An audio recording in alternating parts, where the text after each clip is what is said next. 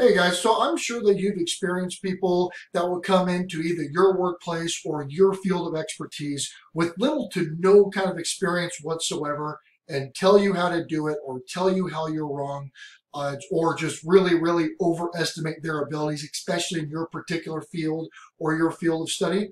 Why do people do that? Why do you think people do that? Well, in this episode, I'm going to go ahead and give you some of the details on a phenomenon, a psychological phenomenon known as the Dunning Kruger effect. Stay tuned. This should be some good info for you.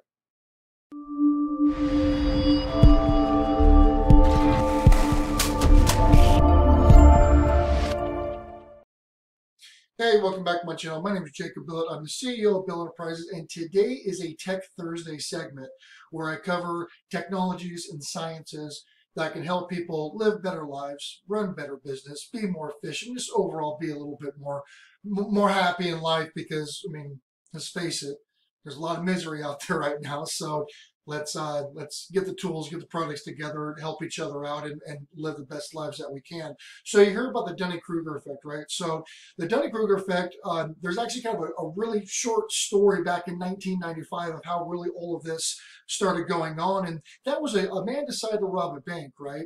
And walked in there totally confident, totally bold, broad daylight, goes up to the teller, holds her up, grabs the money. He's smiling at the cameras and everything. I mean, it was a very kind of an odd situation. And when he got caught by the police later that day, he couldn't believe that he got caught. He had no idea. He goes, well, his famous saying of how all of this really started was, well, how? I wore the juice. I wore the juice. And the cops couldn't really figure out what was going on and why he was saying that. Well, come to find out, he took lemon juice and he rubbed lemon juice on all of his body, his face, his arms, the whole 9 yards, because he learned that lemon juice was one of the properties to make invisible ink. And so he legitimately thought if he did this, the cameras and the people would not see who he was. And he was just completely bewildered that it didn't work. So that's kind of the background story. That in 1999, scientists Dunning and Kruger got together and they ran an experiment to see why people had this cognitive bias and to really kind of put it out there for the world to see. It was a groundbreaking study. And so with the Dunning-Kruger effect, and I'll get into that in just a second, but just kind of like a relatable thing, right? So I actually decided to make this video because I posted a video yesterday that I will put, I think it's going to appear over there. I'll put a little tab right there, and I'll also put it in the description. But I was looking at the psychology of the people that follow the flat Earth. And again, it wasn't a knock on anybody. It was just, bringing that information out there and having a healthy debate about it. Not to debate the science or anything. I wanted to debate the background and mentality and why people do that in the first place. And I got quite a bit of input by people who legitimately believe the Earth is flat. And so to me, I think that's a prime example of the Dunning-Kruger effect, because a lot of people that have no science type of background or really any experience in this whatsoever hold themselves at the level of the intellectual and the expertise level of astrophysicists, of scientists, of geologists, of mathematicians, scientists, rocket scientists, right? And in that culture, they believe, they truly believe, because they saw YouTube videos, or they feel that they've done experience enough to hold themselves at that level. And then not just that, but then they just say that all these experts in their fields are lying. So therefore they're correct. So with their limited or no experience or background into this, they are trying to disassemble science as we know it, and what is provably true and how the world works. So it's really a fascinating thing. But in case if you haven't been exposed to something quite like that, think of it this way. How many people do you know? And again, I come from an athletic, a bodybuilding type of career in the past, and I retired out back in 2015. But I will notice that when there will be people that will just start working out, right? They'll just start, and within a couple of days of working out, they're talking. I mean, they changed their name on Instagram, they changed their Facebook thing, and now they're personal trainers. Now they're trying to charge people for what they do in the gym. what supplements to take. They all of a sudden become experts in this field when really they're just barely scratching the surface. They're still very, very ignorant when it comes to what it's really about. What they're like, oh, this is a lifestyle. It's like, dude, Jenny, you've been doing this for a week, so don't preach to me about this lifestyle because I've been living it for a decade now, so you'll see, or if you haven't been exposed to something quite like that, think about your workplace, right? So whatever you do for a living, say if you went to school for that, right? If you're a nurse practitioner or even working in retail, like you're a manager or a store owner, and you will have people come up and tell you how to run your business or tell you you're doing something wrong when these people have absolutely no experience in your field of work. And doctors and nurses in particular, you guys get it really bad because everybody goes into a hospital and they think they're doctors. They tell you how to do your job and they have no experience in that field. And so why do people do that, right? So this study was really, really fascinating. So a matter of fact, like in America, for example, they asked people how they felt that they rated. How they feel their skill was in these particular areas. And three of the biggest areas that were hit that people really, really overestimate their skills is grammar, logic, and humor. A lot of people think they're funnier than what they are. A lot of people think that they're better at grammar than what they are. You see that online everywhere. And logic. So there are people that will, matter of fact, in this study, say for American drivers, for example, they had a bunch of drivers rate their driving, and 88% of the respondents to that question rated their driving skills of being above average, which statistically can't happen. You can't have 88% be better than average because mathematically that doesn't work.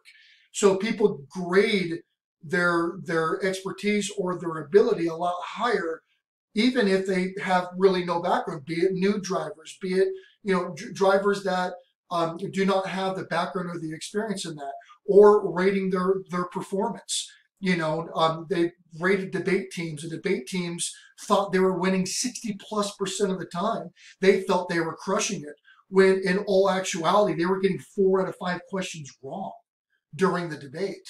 But they thought that they were just killing it, right? So that cognitive bias can be very, very dangerous because, when you're ignorant or just scratching the surface on a subject, I mean, you really think that your level is just amazing. And so the problem with that is that you're not able to reflect on your flaws. You're not able to reflect on where you need improvement. You can't take constructive criticism. You can't see things on the other side, on the flip side. So your growth really stagnates. And the crazy thing about the Dunning Kruger effect is that the smarter somebody gets, the more experience and the more expertise that somebody develops within a certain field of study, they are able to look at that objectively, and they actually have doubts because they start understanding that there's so much they don't know. And so they start having doubts in their ability because they feel everybody's on the same level as them. That's why, again, I'm a business manager. I've been in business for a very long time. Been doing this, and I'm very successful at it. I've done very well. However, when I talk to somebody about what I do, or if I'm up giving a speech or in a conference or whatever, I am always open to where I can improve. What can I do better? And if there's something that is questioned, I don't just boldly go, well, blah, blah, blah, blah, and that's the authority. I look into things because I know that there are times I can make mistakes, or there are things that I could always get better at. And so it's really crazy because especially in the online world, where ignorance really is bliss and everybody has a platform, people think they are much more important or are much more intelligent than what they really are. And so when you get on these platforms and they just start spewing everything like they are a subject matter expert, they're really not only giving a disservice to themselves, but they're giving a disservice to other people as well when they're claiming that they are experts in this because they feel like it, because they have this Dunning Kruger type of effect going on with them, to where they do not understand how truly ignorant they really are, and how better they really think their ability is. And that's why at times it can be very hard when you get into a debate with people like this. And I'm sure everybody watching this video has gotten into a debate with somebody who thinks that their level is much higher than what it is. And it's very frustrating, because no matter how you talk to them, no matter what empirical evidence that you provide, no matter what you show them, they will typically always revert back into whatever their comfort zone is, and they'll normally just start parroting or repeating over and over and over and over, no matter what you do. And that could be people with the shape of the earth, or that could be people talking about politics, or whatever kind of big trigger thing that people talk about now, that are constantly fighting back and forth. So a lot of people, they just rate themselves a lot higher than what they are when they're truly ignorant when it comes to a particular subject. So I'll actually link a couple of studies that I feel that could probably help some people out, and just take a look at it. And hopefully this kind of addresses some of the questions or some of the frustrations some of you may have dealing with people that have really no idea what they're talking about, but they really think they do, and so being able to understand it or identify it. Because again, I mean, with that cognitive bias, there's really not anything you can do that's going to sway them either way. Hopefully, if they open themselves up to more education and really looking at things objectively, they can turn the tide. But a lot of those people, they just don't. They will never look at it in a different way, because they're stagnated. They remain ignorant but think they're an authority. So, and for me, that was always a difficult thing for me, and my wife has talked to me about it several times, to where I could not understand how some people would stay with a very ignorant belief that is provably wrong on many different ways, and they will latch onto that, and they will not accept any outside information that contradicts what their belief system is. And the thing with that, especially online, is they'll stay in these echo chambers with people that have that same level of competence. And again, the Dunning-Kruger effect has nothing to do with IQ. So it is not correlated IQ. Some people think it is, but it's truly not. Because you can have somebody who's very intelligent, very intelligent on different subjects, but on other subjects, they have no, like for me, right? So for me, I'm not a musician, right? I can't play music. I have zero music aptitude. I have none, right? So that would be like me telling a band or an artist or a song that musically it sucks, right? Like I can have a taste. I can have a taste, meaning that I could not like the music. And that's totally opinion based, and everybody has that opinion. However, I cannot say, hey, you should do this, you should do that, you should do this, and the way that you synthesized this, and the way that you did this, and because now I'm talking about something I have no idea about. And being able to self-reflect and understand that you are not the best at everything, and there are things that you know nothing about. So basically, stay in your lane, and respect, other people's expertise and identify other people's expertise.